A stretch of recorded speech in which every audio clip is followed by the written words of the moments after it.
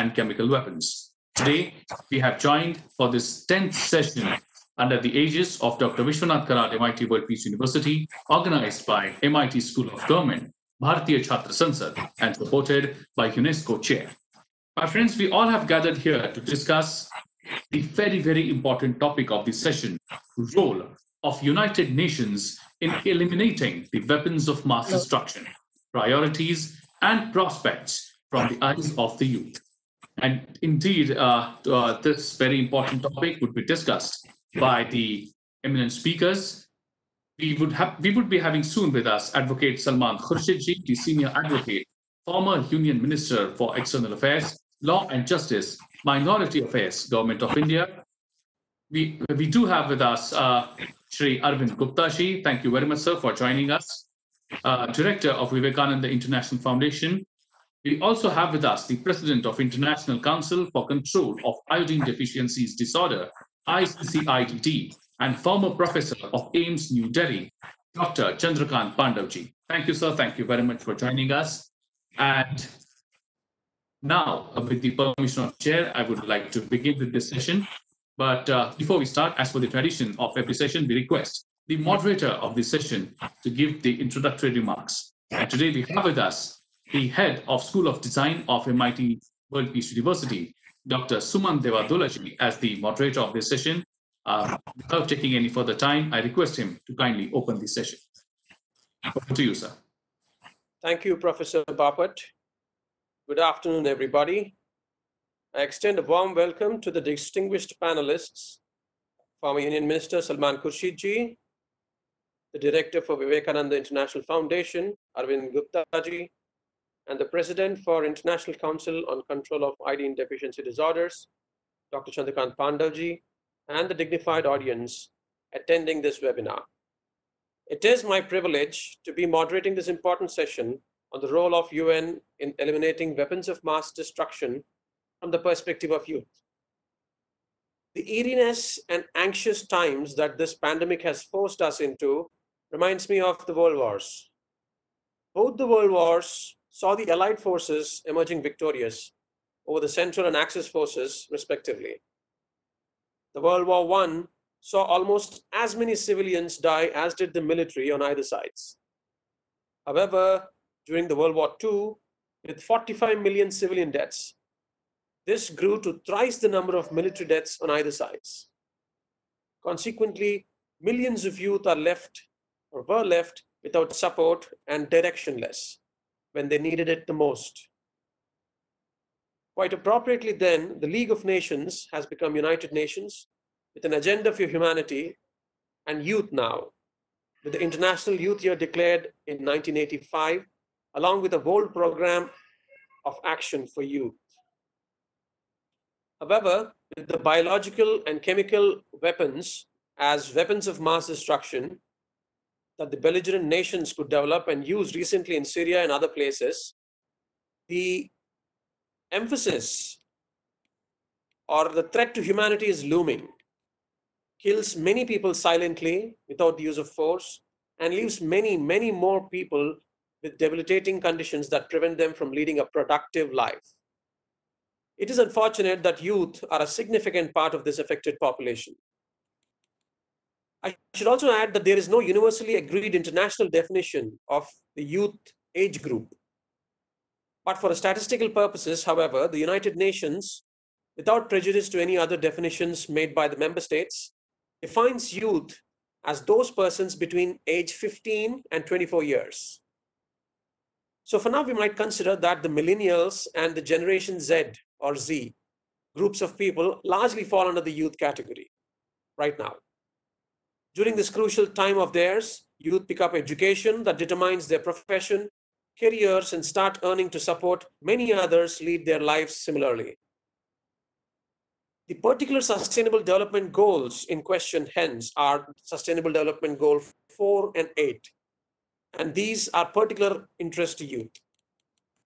Youths are agents of change and drive sustainable growth when guided rightfully.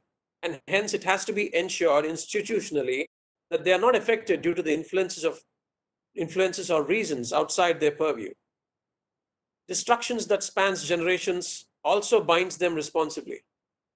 The intra and intergenerational responsibility in question as part of this session of the international conference is that of the perpetrating generation as well as that of the generation that is also party to the consequences of biological weapons of mass destruction as well as chemical weapons. Quite appropriately then, the 74th session of the General Assembly on its agenda item 98 has passed a resolution on the youth for disarmament and non-proliferation. Coincidentally, this is around the same time the pandemic has started.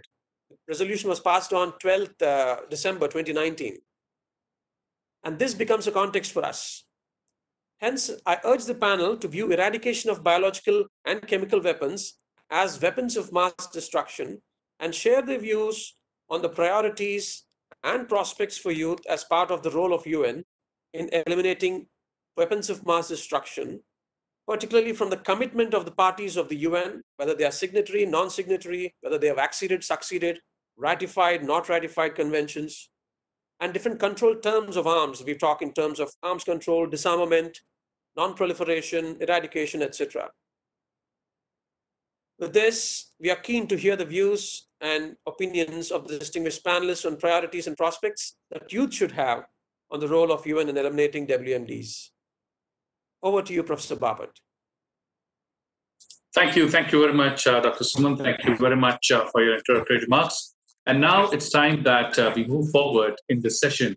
As the theme of this session is role of United Nations in eliminating weapons of mass destruction, priorities, prospects, and from the eyes of youth. Indeed, Dr. Salman explained to us that what exactly is the need to discuss this particular topic. But let's see from the technology's perspective. I request my technical team if they could please relay the film made on this particular theme.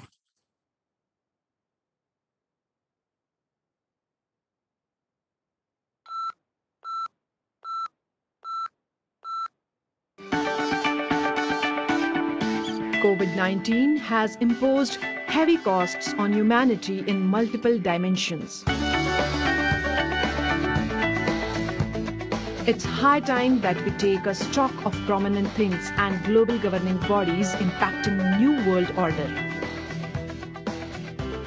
Let us study the role of United Nations in eliminating weapons of mass destruction on priorities and prospects from the eyes of youth at International Conference on Eradication of Biological and Chemical Weapons.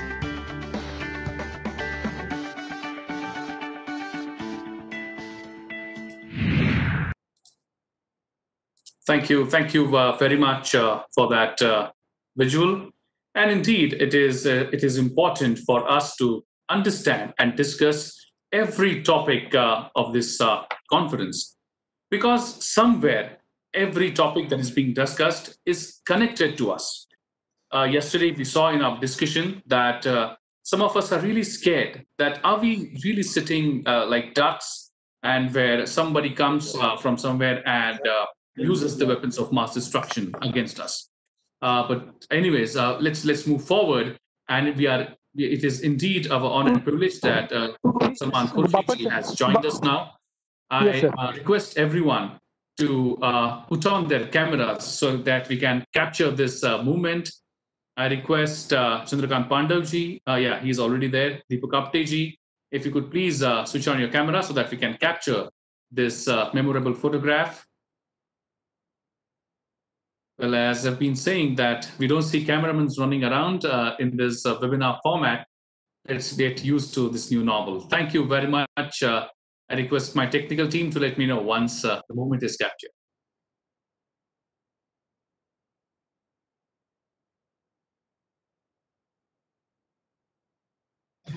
Sir, it's done. Done. Thank you very much. Thank you very much for your smiles. It is indeed my honor and privilege to move on. And as we have already joined by our first eminent speaker of this session, Salman Khurshid ji, and it is indeed my honor and privilege to introduce him to all of you. Shri Salman Khurshid ji, born on 1st of January 1953, is an Indian politician, designated senior advocate, eminent author, and the law teacher. He was the cabinet minister of the Ministry of External Affairs and he belongs to the Indian National Congress. He's a lawyer and he's a writer who has been elected from the Farrukhabad Lok Sabha constituency in the general elections of year 2009. He belongs to the Farrukhabad area. Prior to this, he was also elected for the 10th Lok Sabha from the Farrukhabad Lok Sabha constituency and became the Union Deputy Minister of Commerce in June 1991 and later became the Union Minister of State for External Affairs. Salmanji started his political career as an officer on special duty in the Prime Minister's office during the Prime Ministership of Indira Gandhi ji in early 1980s. Later, he became the Deputy Minister of Commerce in the Government of India. In 1991, he won the election to the Parliament from the Farrukhabad Lok Sabha constituency in Uttar Pradesh and was appointed as the Minister of the State for External Affairs by the Prime Minister Narasimha Rao. He was the Union Minister of State with independent charge of corporate affairs and the Ministry of Minority Affairs in the Government of India. He took over as Minister on Friday 29 May 2009 in the Cabinet reshuffle on 12 July 2011 and was made the Cabinet Minister for Law and Justice and for Minority Affairs in the Government of India. So Khurshid has been deeply involved in writing and acting in plays since his student days in Delhi and Oxford. He is the author of the play Son of Babar, published by Rupa and Company. It is indeed our honor and privilege, sir, to have you here today with us to discuss such an important topic with us. My friends, let me share with you that Khurshid, because of his busy schedule, would be leaving after his speech, but we would not let him go without he answers some of our viewers' questions. So I request everyone to post their questions immediately after his speech, and we would be taking questions and answers for him right after his speech. So I request everyone in the audience to post their questions and answer questions in the Q&A box only. Please do not post your questions in the chat box. And now, without taking much time, I hand over the charge to Salman Khurshid. Over to you, sir.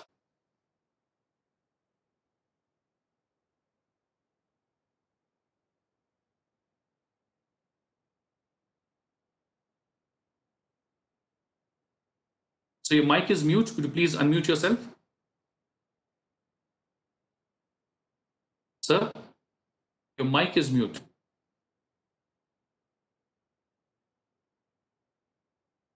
Yeah.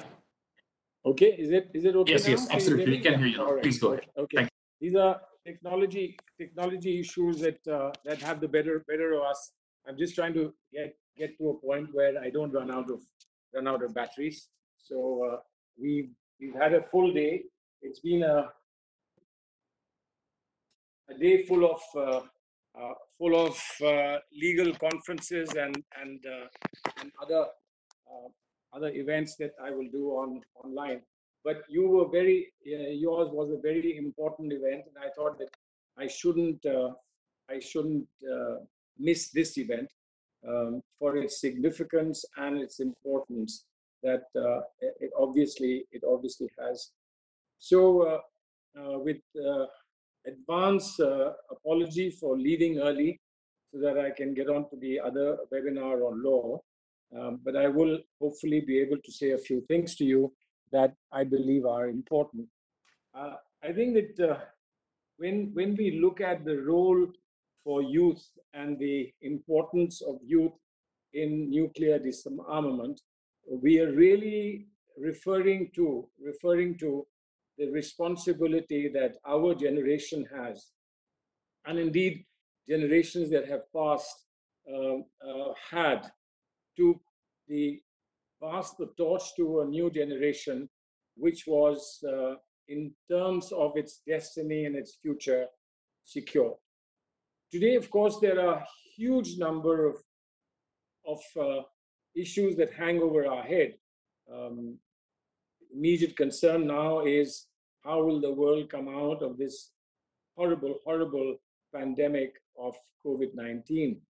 Before this, there were issues such as the threat of global terrorism, which diverted our attention from what has been a sustained concern about the threat to the world of what could happen with a nuclear holocaust. Now, we all know that there were some really tragic things that happened in the world when when the first nuclear weapons were dropped on the 6th of August 1945. The little boy dropped on Hiroshima, and then 9th of August 1945, Fat Man dropped over Nagasaki. And from that very moment, the world began to think seriously about how horrible the outcomes are and how terrible we will be if we continue to proceed along the path of nuclear weapons. But of course, despite the concerns first expressed in, of all places, in Japan, which were, they were the people who were the receiving end of the worst things that could have happened with the use of nuclear weapons. But subsequently, the movement caught the attention of an enormous number of people, many of them very, very important, significant intellectuals, but also relatively young people at that time who said that we were going along the wrong path. And therefore, world opinion began to be created and began to be consolidated against first the use of nuclear weapons, then the reduction of nuclear weapons, and finally to try and aim for complete eradication of nuclear weapons. But when I say that and when you look at in your webinar, when you look at the importance of youth here, UN itself has recognized under the UNODA that the youth have a special responsibility, and they provided a platform where youth can work towards elimination of nuclear weapons. But frankly, the youth really are important not just for the energy and the engagement and the participation and the importance of a young generation everywhere, as we know in our own country, but also particularly because it's about them. Disarmament is about them and their future, the world they inherit tomorrow, the world in which they have to live and survive, and the world that they then have to hand over to their succeeding generations. They become the pivot, as it were, the most significant participants in this entire approach for nuclear disarmament. And therefore, I believe that you've done human service by focusing on how young people can work towards disarmament. But you know, it's a larger ethos. It's not only about nuclear weapons. You have to think about peace. You have to think about the opposite of peace, which is war. You have to look at life and the opposite of life, which is death. And the sensitivity that we develop amongst our young people about how important life is, and that passing transitory passions which talk about bringing about death or killing people is not what has a lasting value, but preservation and security has a lasting value. That for us to be able to fight disease and give people a good life is more important than our being able to show that with the strength of weapons and with the strength and bellicosity of our attitudes, we can destroy people and start to dominate other civilizations because we are more powerful. I think this is something that returns to haunt people or to question and challenge them, as it has happened in our country of late, living in peace for a while with a neighboring country, and suddenly we find that our relations sour and some disagreements, some difference of perception, if we often call it, and some reason for distrust between neighbors who should be living in peace and who indeed were living in peace for donkeys of years. From 75, if we didn't have a fatal casualty on the border with our neighbor, why should that suddenly have turned into a gruesome, sad tragedy of 20 of our brave men being slaughtered in the defense of the country. But it can't be that you're against nuclear weapons, but you're not against weapons per se. But obviously, it can't be that weapons be completely eliminated. Therefore, control on weapons, restriction on weapons, care about use of weapons, but weapons that are of mass destruction, nuclear weapons, elimination of those weapons being extremely important. Now, we all know, and I'm very, very conscious of the fact that some very good experts are going to be addressing you after I've finished. But if you look at quickly at how the world has gathered its steam, as it were, to try and put some brakes on nuclear weapons. The initial period of the attempts were to prevent the testing of nuclear weapons. First, they were tested underwater, and we do know the implications of that for a long period. They were then tested underground, and we do know the implications in some cases where those tests have gone wrong, and there have been escape of nuclear fumes from underground tests as well. But gradually, we have seen from 1987 the INF Treaty, then in the 1991 START 1, 2003 the Strategic Offensive Reduction Treaty, 2010 the new START Treaty. There the attempt was twofold.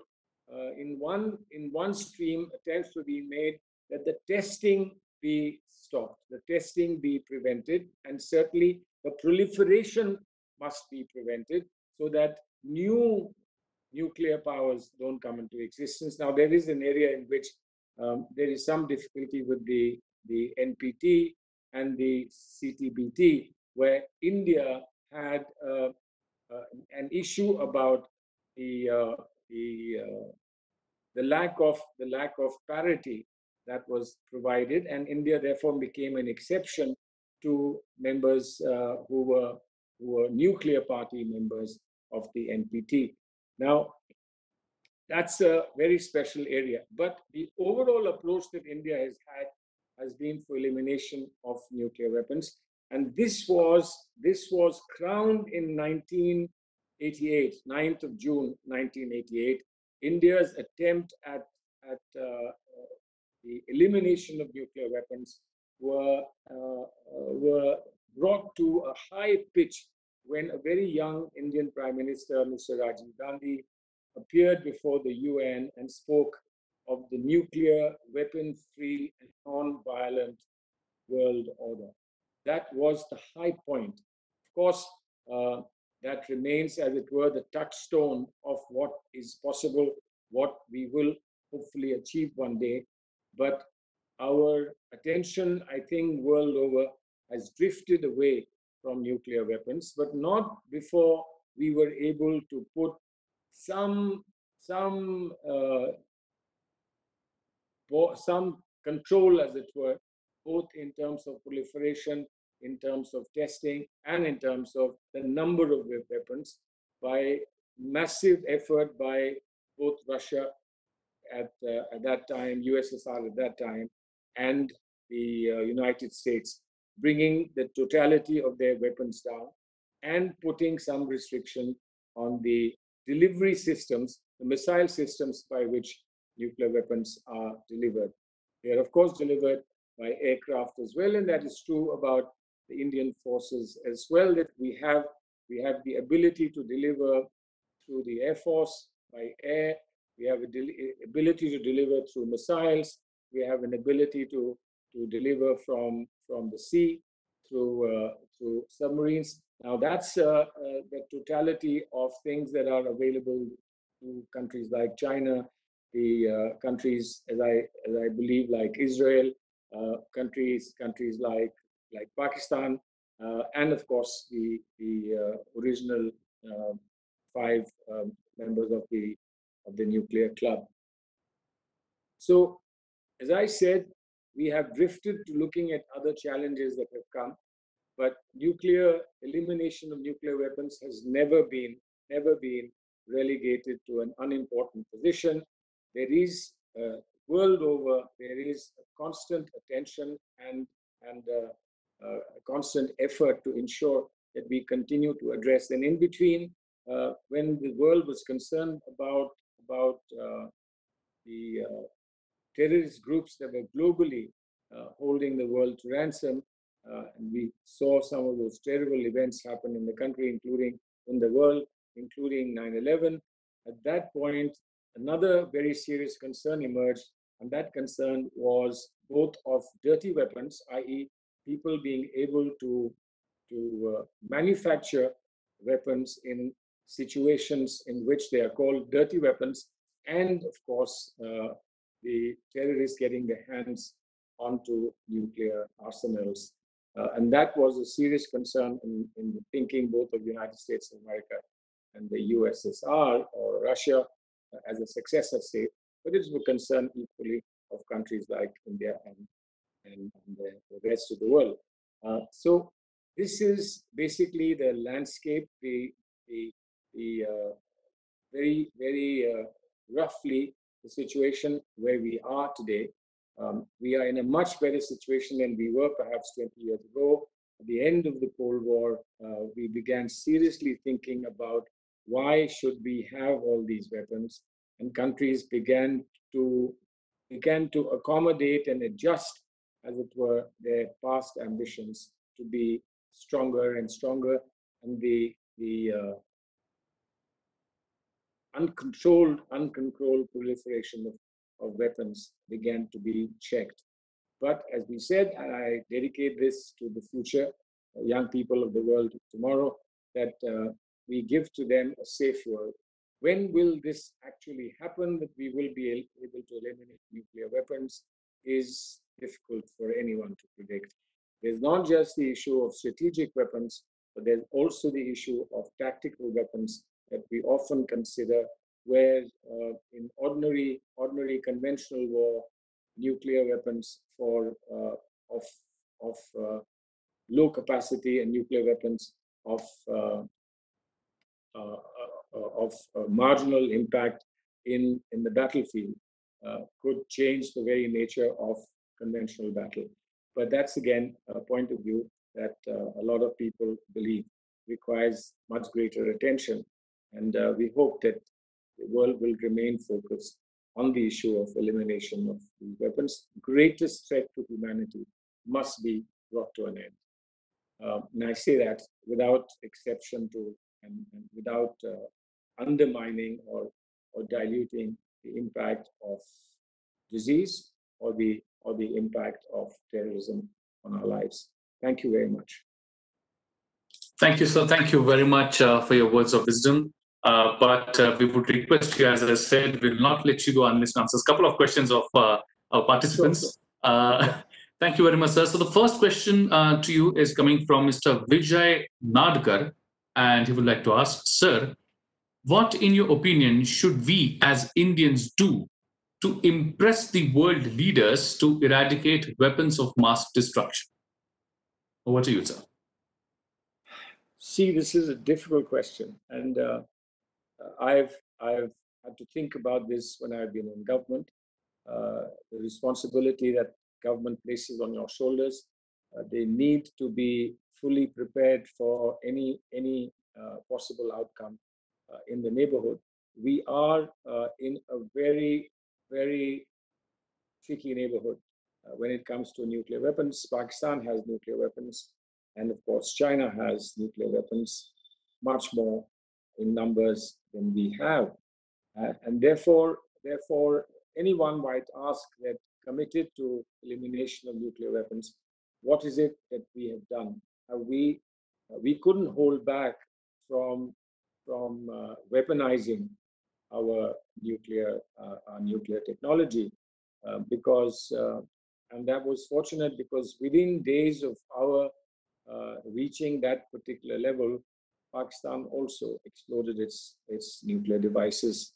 And therefore, let us just say that we may have had a little prescience of what was likely to happen. We knew how much assistance they were getting from other neighbors in preparation of their nuclear program. But having said that, when we speak in the world, people could ask, what are you doing about reduction of weapons in your region? And that makes it very, very, very difficult for us to be able to argue a case for elimination when we cannot, honestly, cannot take any steps towards elimination at home, because that would require very serious thought to be given and effort to be made both with Pakistan and with China. So our intentions are very good, and I believe that we have the best credentials for speaking about elimination of nuclear weapons. Our nuclear non-first use nuclear doctrine, that is something that has been appreciated in the world, and we have to wait for the right time, perhaps in the right situation, to be able to push this thing further. Thank you, sir. Thank you. Thank you very much for that. Quick two more questions. The question is coming from Soumya, and she asks, Sir, do you think that United Nations is a bit biased towards the superpowers like United States? Do you think this needs to be solved in order to have better efficiency in eradication of weapons? Well, for eradication of weapons, perhaps yes, but in the overall governance model of the United Nations, the world accepts that the conditions that applied in 1945 have changed very radically since 1945, and that the reform of the United Nations is long overdue.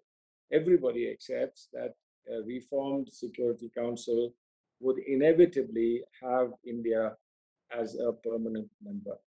The only difference of opinion that still remains is whether the expanded permanent membership would also have the veto, which is of a very special nature going back to 1945 in the world as it stood in 1945.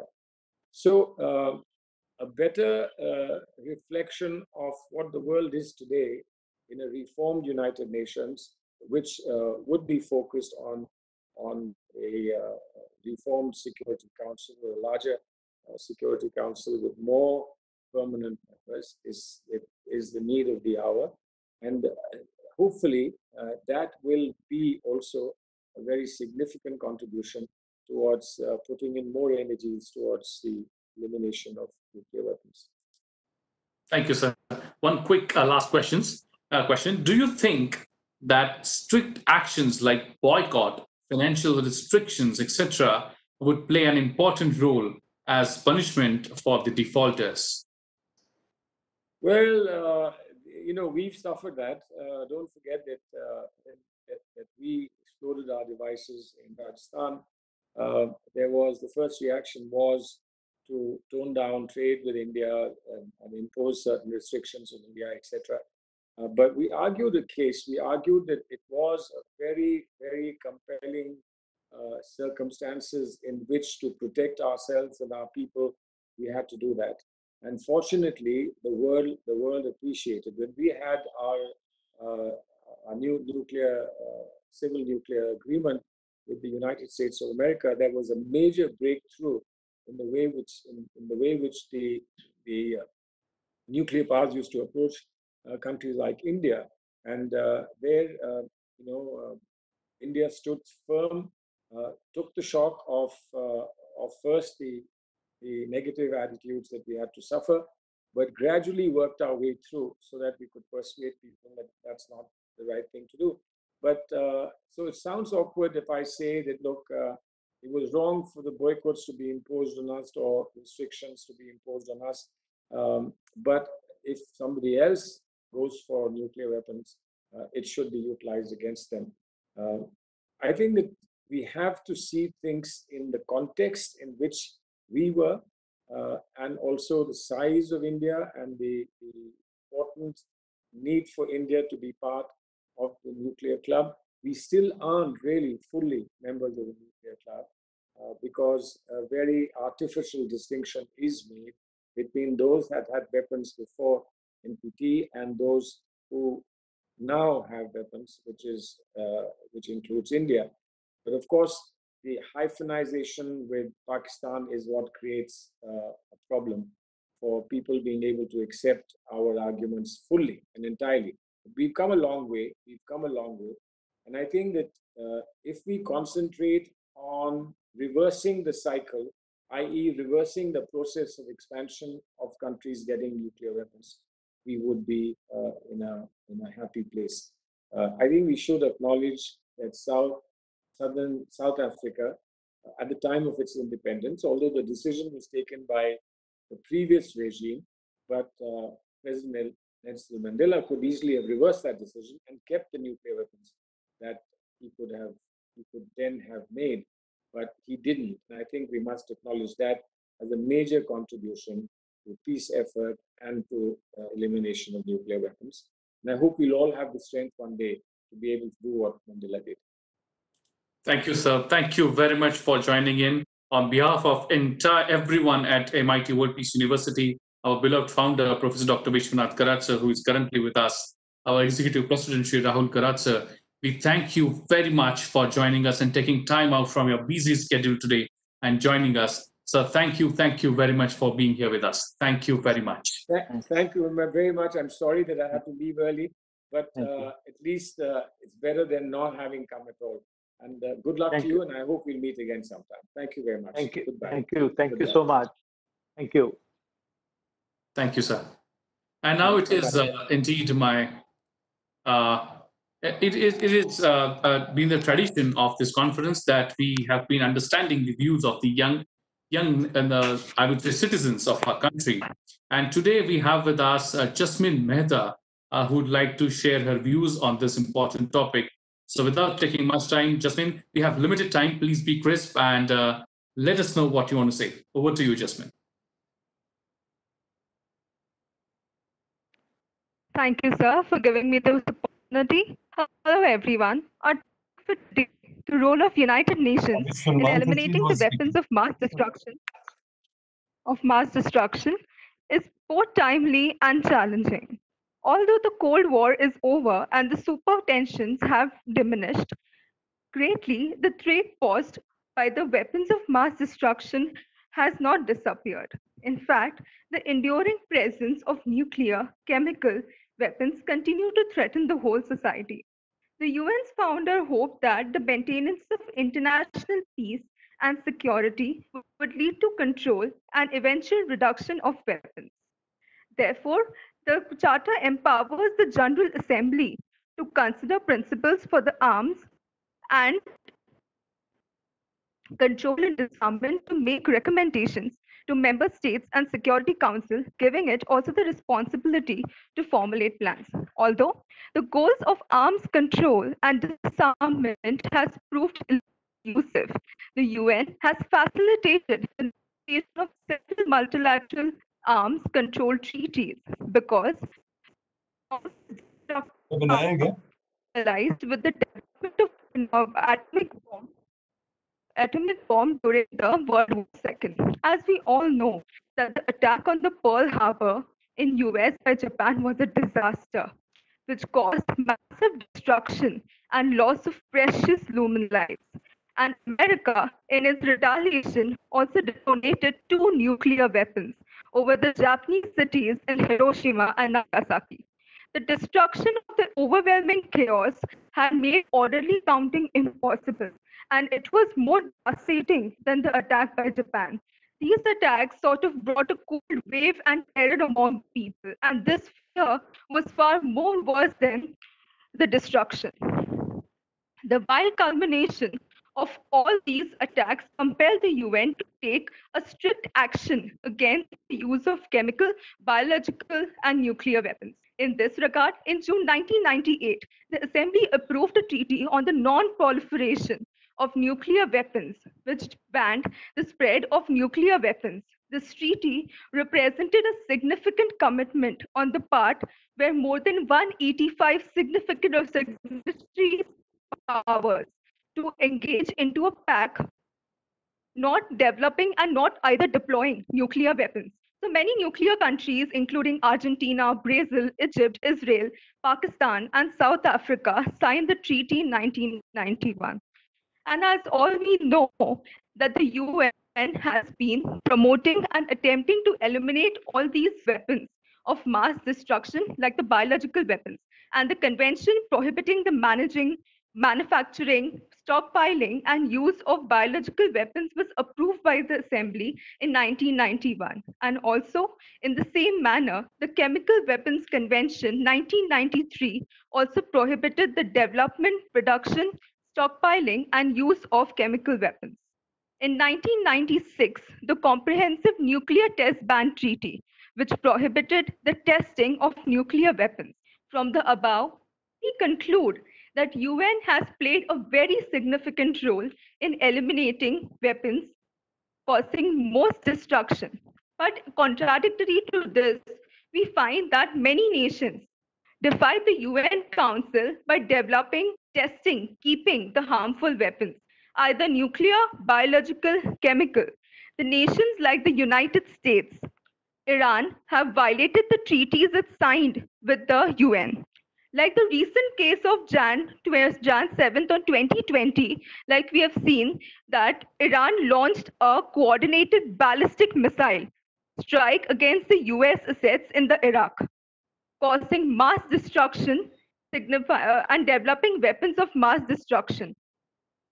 So the countries like them have been developing these weapons of mass destruction to signify their power and presence in the global world. And this approach has resulted in the destruction of human lives and global peace. I strongly appeal that countries should coordinate and cooperate with the United Nations so that it can establish global peace and save human precious lives. Thank you. Thank you very much, Jasmine. Thank you very much for bringing those thoughts on table. Thank you very much for sharing it with everyone here. My friends, it is indeed my honor and privilege to take this conference to our next eminent speaker, Shri Arvind Gupta ji, and it is indeed my honor and privilege to introduce him to all of you.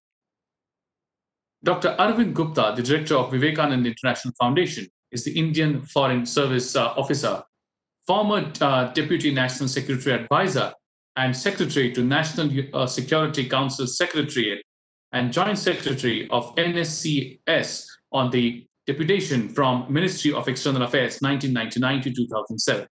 He dealt with a wide range of national security issues with the NSC structure, had wide-ranging interaction in official capacity with delegations of other countries. The former Director General, Institute of Defense Studies and Analysis, IDSA, and is Lal Bahadur Shastri Chair for National Security from 2008 to 2011.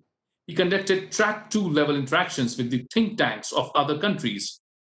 IDSA is entirely founded by the Ministry of Defense, served in Indian diplomatic missions in Moscow, London, and Ankara, dealt with Afghanistan, Kashmir, Soviet Union, Russia, and Central Asia in the Ministry of External Affairs. Is MSc Physics from Delhi University, a visiting member of Tata Institute of Fundamental Research, MPhil, and PhD from School of International Studies, JNU.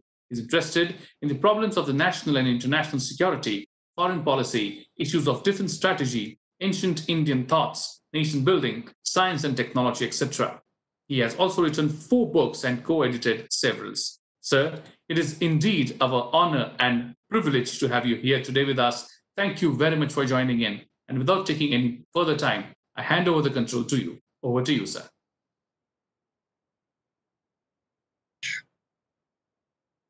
The invitation to me to speak at this important conference came 2-3 days ago. And since I was busy with many other things, so I'm afraid I'm not organized my thoughts too well, but I'll share some of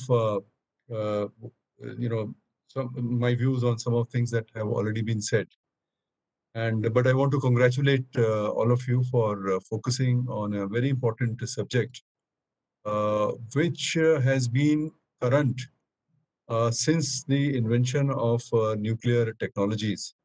going back to the 1945 dropping of the bombs on Hiroshima, Nagasaki, etc. The UN, as Jasmine said, has played a very important role, and it still has an important role. But the fact remains that the weapons of mass destruction have not been eliminated. And I think we need to look at the reasons why it is so. And maybe I'll touch upon some of these issues as I go along. Firstly, could you tell me how many minutes do I have? Sir, you have 15 to 20 minutes, sir. 15 to 20 minutes. Okay. Let me begin by, this is the 75th year of the UN. And it's a very important anniversary. The Charter of the UN was more or less decided by the victors in June of 1945. And this structure of permanent 5 and veto powers, this was decided even before the UN came into existence. So this was June 1945. And as you know, UN talks about peace and international cooperation, and it's a lofty charter which came into being in September of 1945. But let's not forget, after June, it was in August that the bombs were dropped on Hiroshima and Nagasaki. So you could see two tendencies. One tendency that we should eliminate war, or we should eliminate the reasons for the war. We should forge international cooperation. And that is what the UN has done all these years. But there was another tendency that weapons are still very important. And the first use of weapons of mass destruction just a few months before the establishment of the UN itself. So just something to ponder over. And these two tendencies, to maintain national security, to maintain your own security at a national level, you need to have weapons. And this other tendency that we should have international cooperation and resolve the global issues, that's another tendency. So there is always a struggle between the two tendencies. It's as if they are the two sides of the same coin. So when we say that we have not been able to eliminate the weapons of mass destruction, the answer lies, why? The answer lies in the fact that the world is anarchic. It's a very realist world. And in the end, it is not the international cooperation, but it is the national survival that is the most important. So long as people feel insecure, and there are many reasons for feeling insecure, they will continue to take resort to weapons. And nuclear weapon, in a sense, is an equalizer. You cannot have a large conventional force, so you have a nuclear weapon. And you can see how North Korea, for instance, plays on this fear. So they have nothing. They're starving, but they have the nuclear weapons. You look at Iran. From their point of view, they are facing a number of security issues. So they continue to develop, even clandestinely, the nuclear weapons, although they were part of the JCPOA. But they say that because the Americans left it, so they are now coming back to the, starting the centrifuges, etc. The Rajiv Gandhi action plan was mentioned by Mr. Salman Khurshid. If you look at that action plan, it was a very comprehensive action plan which talked about a phased elimination of the nuclear weapons. But what went wrong? It talked about disarmament, it talked about nuclear, it talked about space weapons, it talked about emerging technologies, it talked about conventional forces, and it gave certain phases. In phase 1, you should do this, phase 2, you should do this, phase 3, but it was completely and totally ignored by the international community. Why? Because in the 88, when this plan was given, the Cold War was coming to an end. A few years later, the Soviet Union disappeared. and a unipolar world came, and you had a totally new security environment. And the result was that India at that point of time was not strong enough to, you could give the idea, but how do you implement it? So the plan was considered to be a very utopian.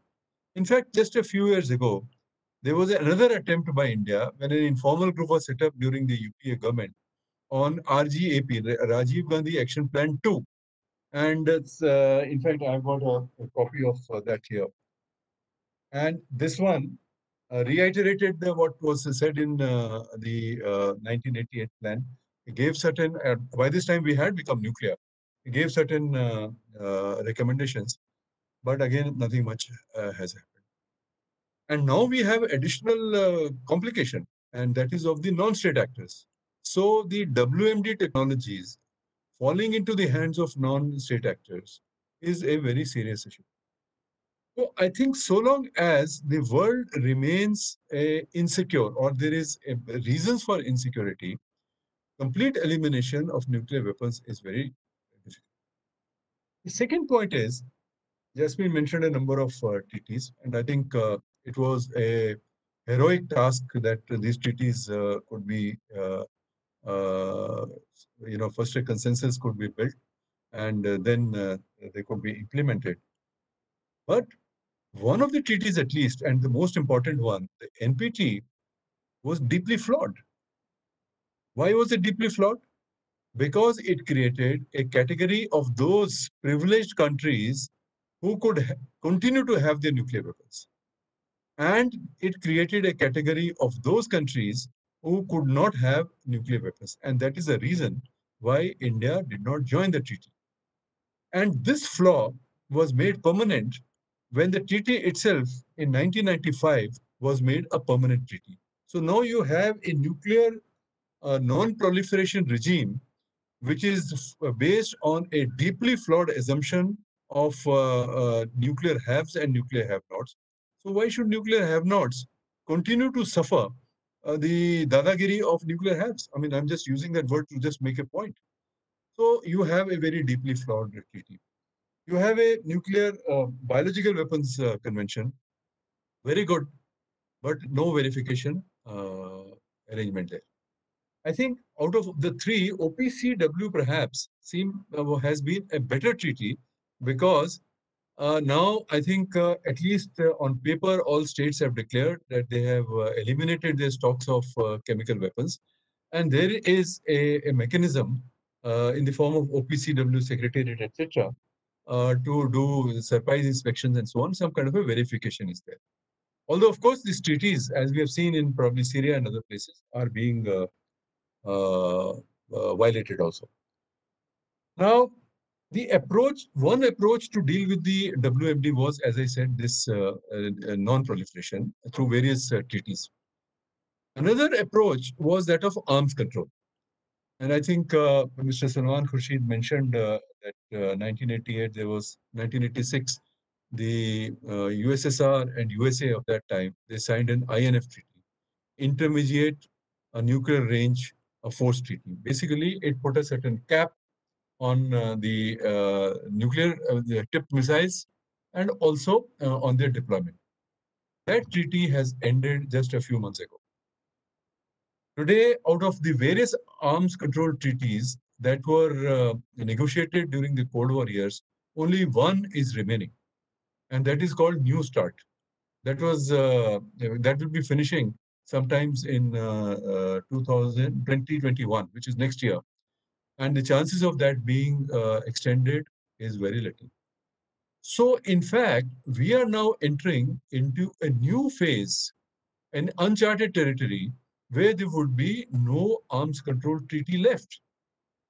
And chances of a nuclear arms race is very bright. And it is not a question of just, people say that, yes, earlier there used to be 70,000 nuclear weapons, and now they have come down to some 16,000 or something. That's not very important. 16,000 still is 16,000 too many. Not only that, Today, if you look at the national security doctrines of whether it is Russia, whether it is USA, they are spending trillions of dollars. USA will be spending about $1 trillion by 2030 to modernize their nuclear arsenal. In fact, the restraints which were put by the arms control treaties have gone. And these same very countries who are part of the NPT and they swear by NPT, they're the people who have made absolutely no effort to stick by their commitment to nuclear disarmament under Article 6. So as a result, you find that the Nuclear Proliferation Treaty, NPT, Non-Proliferation Treaty, is itself under a big crisis. In fact, for the last 3 sessions, they have these review conferences every 5 years. They have not been able to come up with any agreed consensus document. So that much for your NPT. And of course, now we are entering into a new phase, and we are entering into a very uncertain world after COVID. And again, I think the importance of biological weapons and their proliferation has been, brought to focus by this. But more important is, the most important thing I think what COVID has done is it has raised questions about the world order. And I think, Mr. Bapat, you also mentioned in the beginning about this new world order and globalization. And you see, globalization was another vehicle because globalization has spread everything. So why would it not spread the nuclear weapon technologies also? And they are all dual use technologies. So there are peaceful uses also. Everybody would like to have peaceful uses of these technologies, but be it chemical, be it biological, be it nuclear, be it now cyber, and be it artificial intelligence, and so on and so forth. And all of them are dual use, and they have very other military uses also. So the question before us now is that if you are having a new world order, what is going to be the organizing principle of that new world order? The fact is that over the last, since 1945, the world order was based on principles which were dictated by the victors of the Second World War. So that's why you had a very, flawed UN Security Council, which was exclusive rather than inclusive. UN is inclusive in everything else, but in this case, on international security, it became exclusivist. And as a result, important countries were kept out, like India. And now you have a, you have a crisis of multilateralism. Same US, which went ahead and which put so much energy into putting the multilateral system in place, is now leaving it. It has the World Health Organization, for instance, WHO, the climate change, for instance. I mean, it is leaving the several agencies or cutting its the financing, etc. So multilateralism is in a big crisis. Today, to build any consensus on any issue is becoming a very difficult.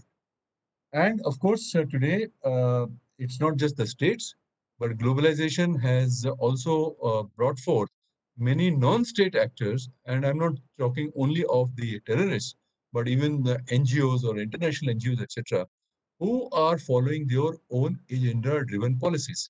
They are interested in one agenda. If somebody is interested in climate change, he is not interested in population or something else, or just climate change. Or if somebody is interested in human rights, only human rights. So I think there is a certain fragmentation of the multilateral system, and the multilateral system itself is undergoing a crisis. And I think there is a crisis of the organizing principles. What is it? What do you want to prioritize? Do you want to prioritize war over peace or peace over war? So this is, I think, a very important issue.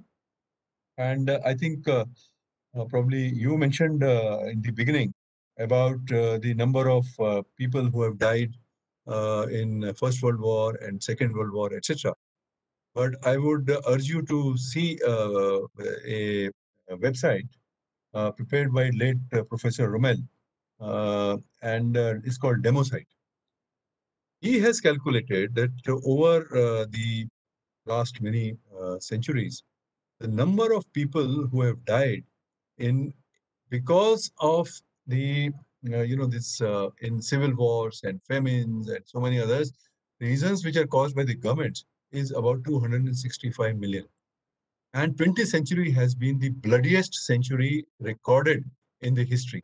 And it is not that, and more people have died outside the wars than in the wars, and for reasons which are caused by men. I'm not talking of the natural disasters.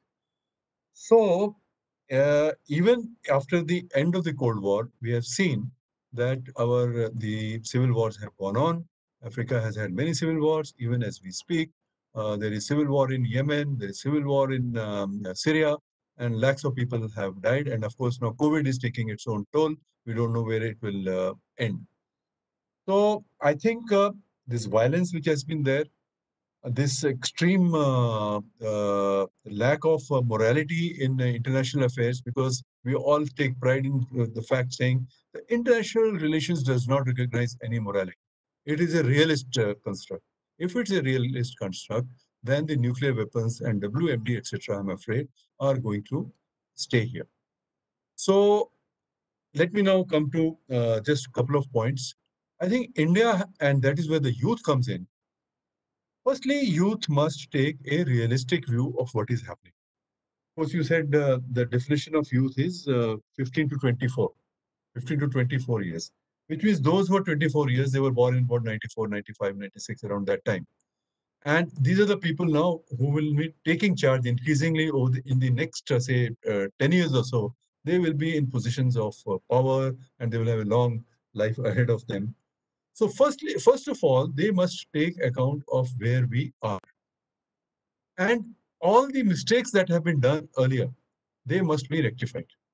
So I think the voice of youth is very important. And ultimately, our systems run not on somebody's opinion, but through a system, whether it's in India, it's democracy, democratic elections, and the way we, send our people to the parliament, and these are the people who take decisions and so on. Now, all the system requires a big change. And I think the values that our ancient Indian wisdom has, whether it is of Vasudhaiva Kutumbakam, living together, all these values, caring for others, caring for, you see, the extreme consumerism of the globalization has also alienated people. I think this alienation must stop. We must start thinking in terms of not just me, but others also. Community values, I think, have to be also talked about and brought back. But essentially, some morality in international relations has to be brought back. I know it is very difficult. I know it seems utopian, but this is what I can say to the youth. Of course, this is an entirely new topic as to whether there is, for a discussion, a separate topic for discussion. Maybe you have discussed it, I do not know, in your previous sessions. But the youth has to start looking at the situation, and wherever the mistakes have been done, they should raise their voice. So we had the nuclear ban treaty, for instance. I'll just end with that now. We had the nuclear ban treaty in 2017 because many countries were very upset that this nuclear, if you leave it to the nuclear have countries, there will never be a nuclear convention. So some countries got together and under a UNGA resolution, they passed a nuclear ban treaty. I think once 50 countries ratify it, this will become operational. But 50 countries have not yet ratified it. And I think there is, one must think why. Why is it that all the countries who have signed it have not yet ratified it? Because moment there is uncertainty in the world, there will be nuclear weapons or weapons of mass destruction. So we must bring down the uncertainty. And the real cause is that we are not really cooperating with each other. And I think our own wisdom of Indian civilization has any number of ways which tells you that how to live peacefully, harmoniously, maintain harmony, and treat the other person the way you would like to treat yourself. These are the things I think that they must come back in our discourse of the youth, and not just jobs, not just livelihood issues, not just consumerism. We must. The youth has to rise above. You see, we have to really invent a new movement. Just as during the freedom struggle, all the youth got together, and they are the people who sacrificed their young lives or their times and to kick the British out. I think that kind of a movement has to start. And good luck to you. So thank you very much. Thank you, sir. Thank you very much for those inputs. Thank you very much for putting in so many aspects and so many things for everyone in the audience. We have almost 343 people live listening to this dialogue. Thank you very much for that. And now let me take the privilege to introduce you to the next eminent speaker of this session, the President of International Council for Control of Iodine Deficiency Disorders and former Professor of AIIMS, New Delhi, Dr. Chandrakant Pandavji.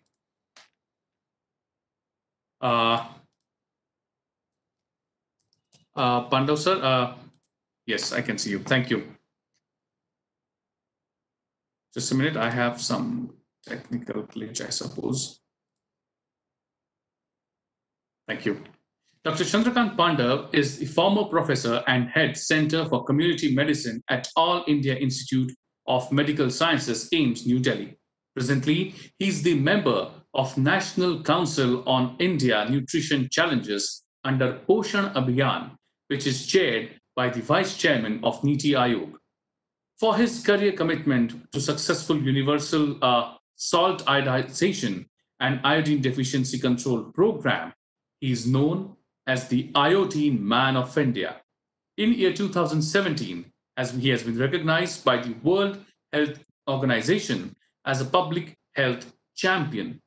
He is a recipient of many national and international awards. Dr. Pandav has written 12 books on health sciences and published over 400 research papers.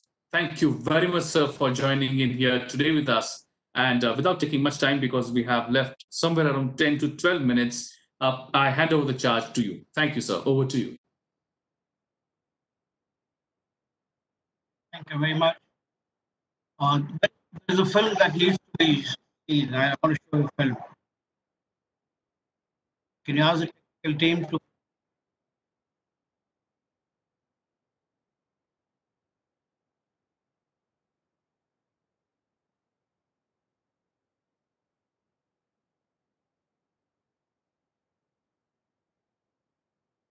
Could I have the film, please?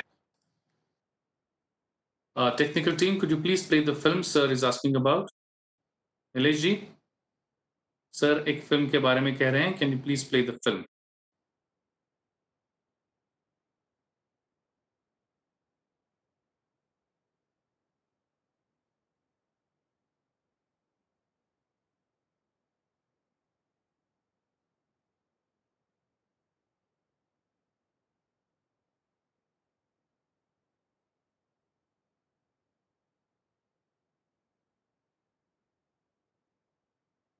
We are not getting the audio of the film.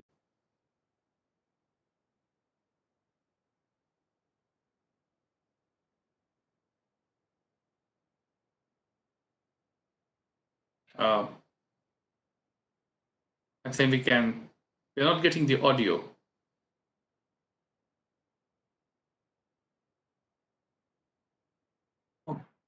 Okay, if there are problems with technology, we can move forward. Thank you, sir. Okay. There is a new syndrome called technology anxiety syndrome. Technology anxiety syndrome, TAS. And one of the ways I've learned to overcome this technology anxiety syndrome is I got a new degree, which was, I understand, recently started by World Peace University, called not Be Calm, but Be Calm. Be Calm. So the entire story that I'm going to share with you is moving around the stillness of mind. Manashan. That's the internal resilience, which is so vital to deal with any kind of warfare, any kind of warfare. Corona is one of the simplest warfare to deal with. Very simple. Before that, I'm also relearning the alphabets of life. E, F, G, and H. H actually these days, the attention is focused on the high quality of life, I call it. And G, I say gratitude, gratitude. And F is for forgiveness. So before I start, I want to express my gratitude to my colleagues, the team of physicians, the doctors, the nurses, the paraprofessional staff, the ward boys, the sweepers, sanitary workers, drivers, law and enforcement authorities, and anybody who is involved with this story of dealing corona globally. I would just like to say, express my deep gratitude. This morning, I am very, very proud to know that two of the ladies from my institution, ICCIDD MIT, have also taken equal amount of sympathy, empathy, and compassion. Dr. Suchitra Karad, she went to the state government that my hospital and Talegaon, I would like to be identified as a hospital where would like to serve. Use the word serve and not treat the COVID-19 patients. Aditi Karar, in her own way, is extending similar kind of sympathetic, empathetic, and compassionate service. So, along with my other colleagues, two ladies of the house, let me express my gratitude. My story, if you look at it, is a very interesting story because it fits beautifully with your topic, the role of United Nations agencies in terms of handling any emergency. And in this case, is the corona emergency. Before proceeding, I would like to express my deep gratitude to Professor Dr. Vishwanath Karad for giving me this opportunity to be a part of this exciting national conference. I had a chance to be part of it. It's very extremely motivating. A lot of introspection is there. And that's what I've learned for the last 70, 80 days. Dr. Karar knows that I was a compulsory traveler, traveling 200 days out of 365. Unsteady mind, unsteady physique. But these 80 days have been days of enlightenment for me. I began to look at events in totally different perspective. And the life is all about perspective. Because you're in an information age, in information to translate knowledge. In order to translate to knowledge, you have to gain some skills, what we call as spanning for the goal. Knowledge is necessary, but not sufficient. You got to have an experience. When you have knowledge and experience, it leads to wisdom. There are two kinds of people in this world, those who are wise and those who are otherwise. India has a third category, those who supervise. It's a very unique cultural trait in us. You employ two people, there is one to supervise. So this wisdom is the one which determines your influence on attitude. And the whole story of this entire exercise, be it biological warfare, corona warfare, chemical warfare, nuclear warfare, any unfair thing is depending upon the attitude of people. It's the attitude which determines your behavior. And the repeated behavior leads to practice. So that is the story. The alphabets of life starts with information, knowledge, experience, wisdom, attitude, behavior, and practice. So let's look at the attitude part. A lot of people are considering that this corona is a problem, big problem. Those who have matured consider every problem and obstacle as an opportunity in life, not to grow outwardly, but to grow inwardly. That's what I mean by internal resilience, backed by external. So some of the simple rules of handling the problems are: you expect them, you anticipate them, You face the problem, keep a proper perspective, most important, learn from them, share the learning, and store the learning. We're very poor at documentation. Now, when you look at the psychoanalysis of this entire story of Corona, two things come up. One is the peace, there is the power. There is one group of individuals, nations who are in pursuit of peace, and I'm very proud my mother India is at the epicenter of these pursuits of peace. Vishwa Shanti. My association with ICCIDD MIT, Vishwa Shanti, I think has brought epigenetic changes in all of us. I just want to tell the young students that you are very, very blessed to have this degree of be calm, to have exposed to stillness of mind, which will give stability to your action. So I was coming to peace and power. My Indian tradition focuses on a journey that will lead to self-actualization and self-realization.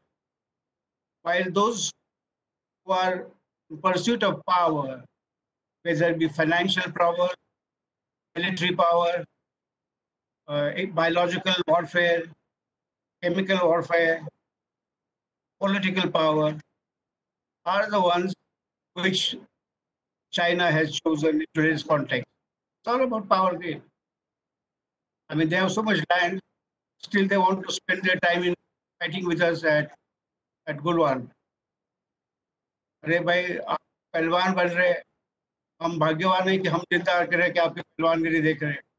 जिंदगी में बहुत कुछ काम करना बाकी है. एक दूसरे की तरफ प्यार दिखाओ, शांति दिखाओ.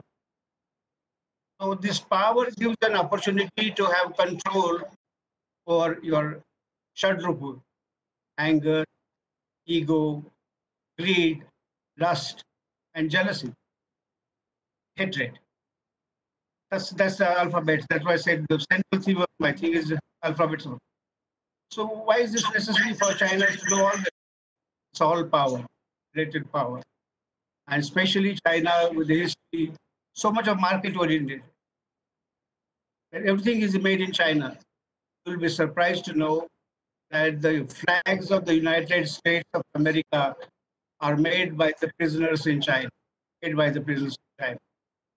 And apparently, the virus, corona, is also made in China. We don't know it's made in China or manufactured in China. That's a question that is to be understood. So what I'm saying is that this is my main message to all of you. My culture believes in Shanti, Shanti Doot. The culture on the other side of the Himalayas believes in Kranti Doot. We are tolerant to Akraman. They are very fond of Akraman. हम लोग गुणवान है, वो पहलवान है. Now the second part of my story is that I have a very long association with China. I was very blessed to get an entry into the International World Health Organization and UNICEF at the age of 28 years. I first visited China in 85, and I have traveled extensively, met a lot of people, right from the grassroots worker to the chairman of the Communist Party of China way back in 1990. In fact, I must proudly share with you that the current program of iodine deficiency control program in China, which is a successful program, I was the team leader that wrote the policy and the program way back in 1993. China, when you look at it, two distinct categories. There is the government and there is the party. Government sits in the great hall of the people, and the party sits in the inner forbidden city. And the party consists of 5 people. So actual decision makers is the party, council of 5 people. Our program on iodine deficiency was not moving fast enough.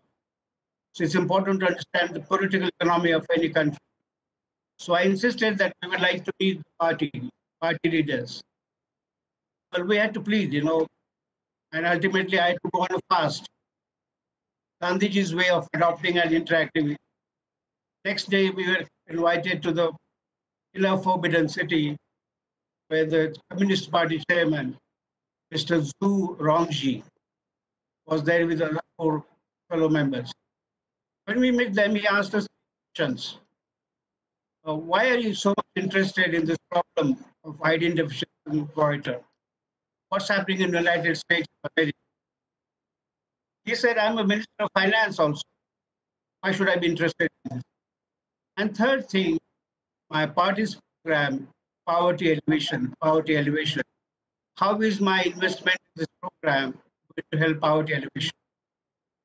I had a chance to meet many world leaders in my lifetime, kings and princes, queens and presidents and prime minister. When you meet the world leaders, you never get a second chance to make the first impression. You really have to be very smart. To answer his first question, I told him it's a global problem. It's a geological problem. As the age of glaciation, which took 10,000 years, reached the iodine from the surface of the soil. That's why I saw it iodine deficiency. And what is grown on the soil is iodine deficiency.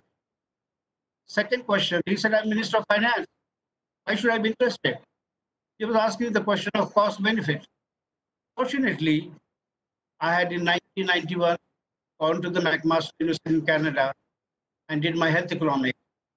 And I wrote my thesis called Yes, a Worthwhile Investment. I mean, I got a gold medal in the process. Oxford University Press decided to publish my thesis and published 1,000 copies. So I knew the numbers on the tip of my fingers. If you give $1 in, you get $10 back. But if you include the effects related to education, livestock, it would give $30 back. 1:30. But today's new methodology said it's 1:80.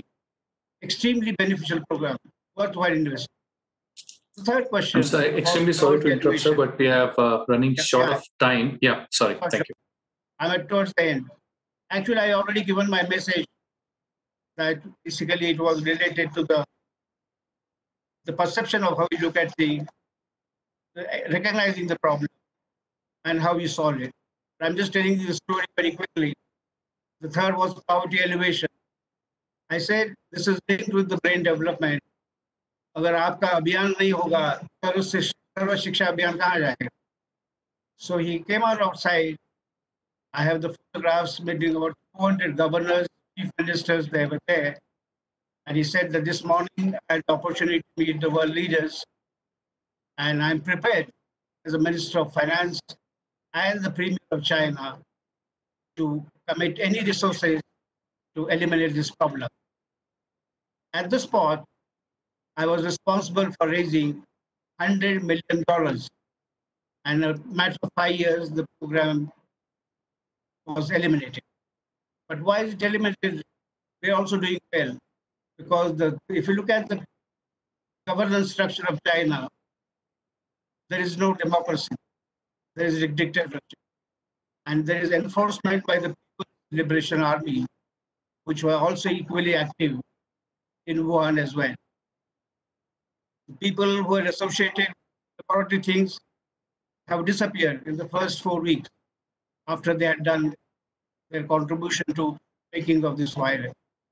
So friends, what I want to say is that remember, in life, there is always something else about what you understand and what you know. I just want to re-emphasize that you people are blessed enough to be in a unique educational environment where there's a focus in terms of not only information gathering, not only knowledge, but you are being exposed to reality, and a lot of wise people are teaching you so that you can have a change in attitude, practice, and behavior. That's all life is about. It tells you about the perspective. I'm sure there will be opportunities to have the written paper on this because I have a lot of interesting stories to share with you. Thank you very much, sir. Ladies and gentlemen, thank you. Thank you, sir. Thank you, sir. Thank you very much for sharing your thoughts. Thank you very much. And looking at the paucity of time, I would request my technical team to quickly take us to the passing of resolution. I request my technical team if they could please relay the resolution on screen so that we can take it. I'm sorry, my friends, I'll not be able to take the question and answer round in this session because we have actually passed the time almost. Okay, so here comes the resolution. We, the participants at the International Conference on Eradication of Biological and Chemical Weapons, congratulate Government of India for ensuring unopposed election of India to as non-permanent seat to United Nations Security Council, and urge the government on behalf of the youth to utilize this opportunity to strengthen UNSC's capacities to eliminate the weapons of mass destruction. The resolution is now open for voting. I request my technical team to open the polling process. Yes, the voting is on. I request everyone in the audience, everyone in the panel to please use your device and click on yes if you support the resolution and click on no if you do not. It is our sincere urge to the government to utilize this opportunity to strengthen UNSC's capacities to eliminate WMDs. We have very less time in hand. 30 seconds have passed, so half time is already over. I request everyone to please use this time quickly and cast your vote.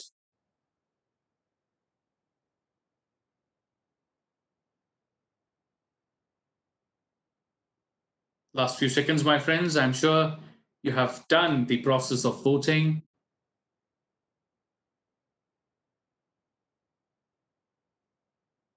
3, 2, 1, and the time is up, my friends. I request my technical team to display the results so that I can share it with everyone.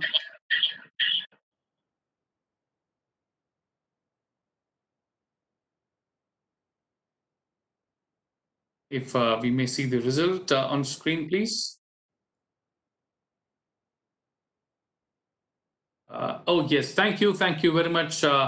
Everyone, again, who has voted for the resolution. Thank you very much for passing this resolution. Thank you, everyone in the audience. Thank you, everyone in the panel. And now it is indeed my honor and privilege to request our beloved founder, Honorable Professor Dr. Vishwanath Karat, sir, if, okay, sure, sir, thank you. I request Group Captain D.P. Apte, sir, the Pro Vice Chancellor of MIT World Peace University, if he would like to give the concluding remarks and vote of thanks. Over to you, sir. Ladies and gentlemen, thank you very much. It was indeed a very interesting session where all the four speakers analyzed the role of UN in eliminating weapons of mass destruction, all the treaties and why they are not working, these particular treaties. We also, panelists also said that in last century had seen more destruction anyway, not because of natural calamities, but all man-made issues. And also the point came up that we should have priority of peace over war instead of priority of war over peace. That is very important because many civil wars and many other issues, they have created very sufferings to the mankind.